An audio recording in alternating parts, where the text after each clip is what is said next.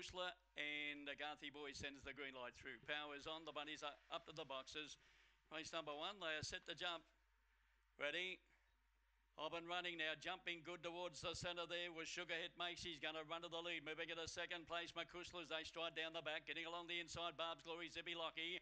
A good way back to Marble Rose, out of the back straight, Goodwin Lacey. And then came Heart Spark, and at the ready at the tail of the field. On the turn, Sugar Hit Macy the leader. McCushla in second place, but it's Sugar Hit Macy coming clear and is too good there for Mark Kushler. They were followed by Barb's Glory. Marble Rose are out wide, Zipping Lockie. Then came Goodwin Lucy, followed by Heart Spark.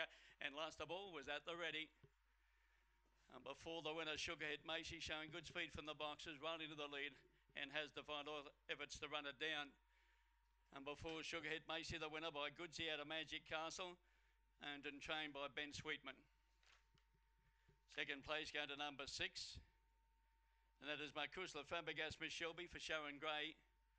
And 1 Barb's Glory, Lochinvar, Marlow Valley Glory for Warren Kelly. And 7 has run 4th, Marble Rose.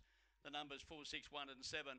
1 3/4, 23.12 the time, and the mud between second and third was 2.5 lengths. So 1 3/4 by 2.5. First section 11.26, running home at 11.86. 4, 6, 1 and 7 after the first event, and that winner will pay $4.60 and $1.10.